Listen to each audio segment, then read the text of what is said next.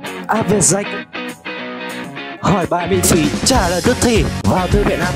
Tải ngay app VietJack. Hello everyone, welcome back to my video lessons. Today we start Unit 10, Energy Sources. In the first lesson, we learned about getting started and we focus on types of energy sources. Xin chào các bạn, chào mừng các bạn quay trở lại với chuỗi bài giảng của cô. Trong bài hôm nay chúng ta sẽ cùng nhau tìm hiểu về Unit số 10, các nguồn năng lượng. Và bài học đầu tiên chúng ta sẽ tìm hiểu đó là về phần Getting Started. Chúng ta sẽ tập trung tìm hiểu về các loại nguồn năng lượng. Okay, so now, before we start the lesson today, I'd like you guys learn some vocabularies. Trước khi chúng ta bắt đầu bài học, cùng chúng ta học một số từ vựng nhé. Number one, I hope energy source. Energy source is mean nguồn năng lượng. Number two, I have coal.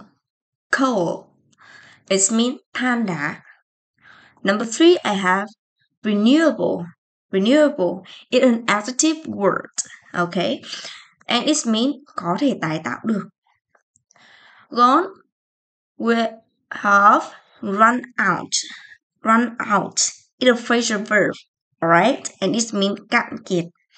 Alright, so now we start with the first activity now. Chúng ta sẽ bắt đầu hoạt động đầu tiên. Activity 1, listen and read. Với hoạt động này chúng ta sẽ cùng nghe và đọc. Và đọc ở đây chúng ta sẽ đọc cuộc hội thoại giữa hai người, bạn Lan và ông Tân, cũng chính là bố của bạn Lan. Okay, so now, ready to listen?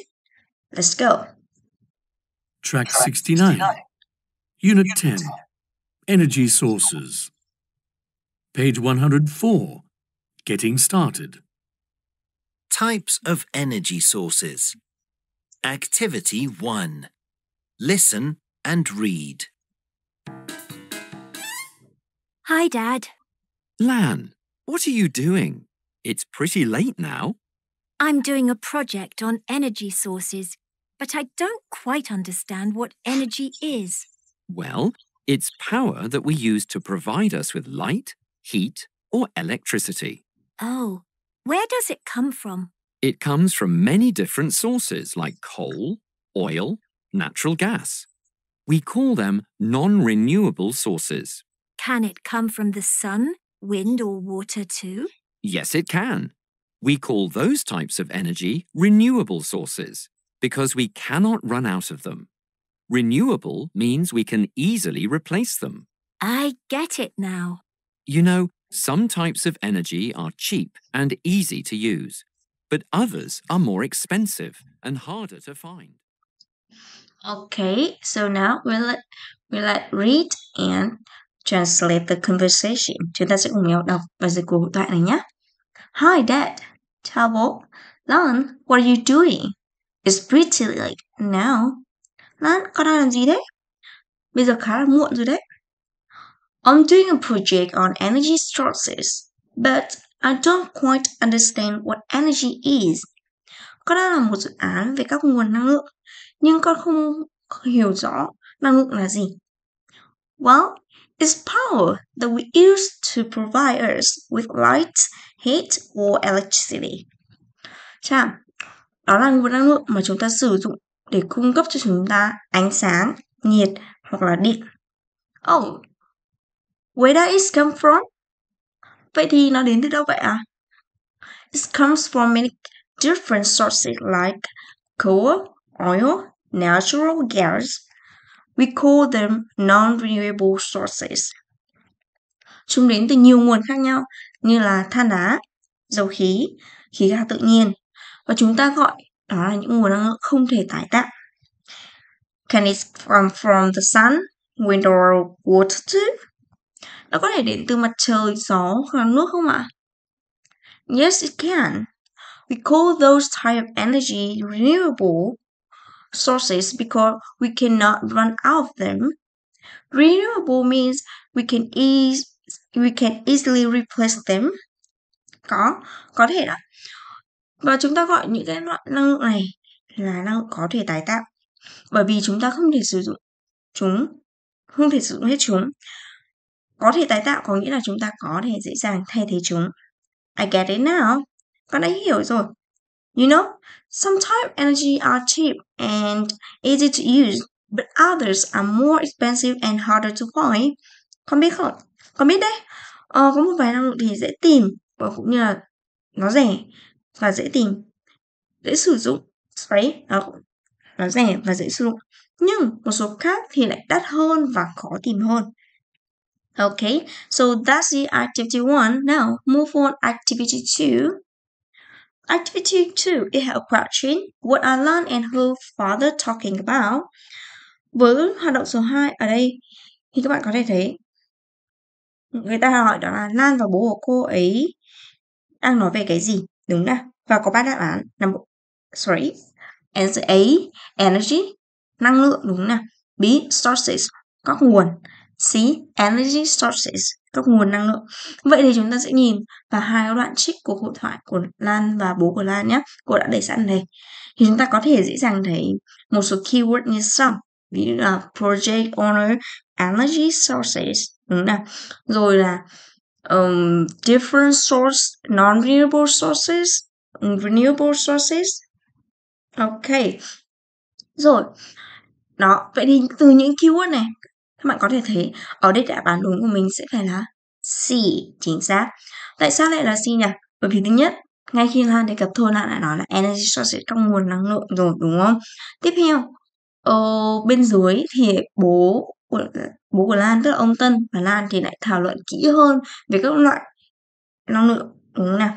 Okay, so now move on activity 3. Read the conversation again and answer the questions. Number 1. Với hoạt động số 3 thì các bạn sẽ đọc lại cuộc hội thoại một lần nữa và sau đó thì mình sẽ trả lời các câu hỏi. Thì chúng ta sẽ nhìn hai câu hỏi đây trước nhé. What's is Lan doing? Ok, với câu hỏi đây thì các bạn sẽ nhớ cho cô keyword đây sẽ là Lan. Chúng ta sẽ nhìn xem. Sau đó thì các bạn sẽ xem cái công việc mà Lan đang làm đây là gì nhé. Ok, chúng ta có thể dễ dàng thấy ở đây đúng không? Lan có nói rằng là I'm doing a project on energy sources. Ok, con đang làm một cái dự án về các nguồn năng lượng. Vậy thì đáp án của câu số 1 mình sẽ trả lời như sau. She is doing a project on energy sources. Tại sao ở đây lại dùng she mà không phải on? Bởi vì sao nhỉ? Người ta hỏi Lan đúng nào? Không phải hỏi chúng ta cho nên mình sẽ không sử dụng là I am on được, đúng không? Còn ở đây tại sao lại dùng on? Bởi vì bản thân Lan nói thì tất nhiên Lan sẽ phải dùng là on rồi. Alright. Number 2. What does energy mean? Energy đúng không nào? Vậy bây giờ các bạn sẽ nhìn xem. Ngay sau cái câu mà Lan vừa nói thì Lan có nói một câu thêm đó là But I don't quite understand what energy is. Ok, bạn ấy không hiểu what energy là gì, năng lượng là gì. Và ngay sau đó thì bố bạn Lan tức ông Tân cũng đã giải thích ngay lập tức. Well, it's power that we use to provide us with light, heat or electricity. Vậy câu này đáp án của mình sẽ y hệt như câu nói của ông Tân, đúng không? It's power that we use to provide us with light, heat or electricity. Okay, go on. Number 3. Where does energy come from? Năng lượng thì đến từ đâu, đúng không nào? Vậy thì dễ dàng có thể thấy ngay sau khi mà biết được energy này rồi thì bạn Lan có hỏi thêm đó nó đến từ đâu. It đây chính là energy, đúng không? Ok, vậy thì bố của Lan có trả lời đó It comes from many different sources like coal, oil, natural gas. Ok, vậy thì mình sẽ trả lời như nào đây? Thì ra là It comes from many different sources like coal, oil, natural gas. Okay, go on. It's number 4. What are renewable sources? What are renewable sources? Tức là các nguồn năng lượng có thể tái tạo là gì? Ok, vậy thì mình sẽ nhìn xem cái cụm renewable sources xuất hiện đâu nhé. Ở đây là non-renewable sources đúng không nào? Rồi, dễ dàng có thể thấy đây đúng không?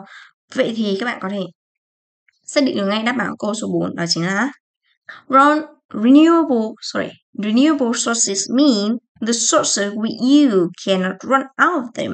Tức là sao? Ở đây ông Tân có nói rằng đó là chúng ta gọi những cái loại năng lượng mà có thể tái tạo được. Tại sao? Những loại năng lượng này là có thể tái tạo được. Bởi vì chúng ta không thể sử dụng hết chúng, đúng không? Vậy thì thay vì mình sẽ chép y nguyên này, mình sẽ giải thích kỹ hơn. mà đơn giản hơn, đó là renewable sources mean the sources we cannot run out of them.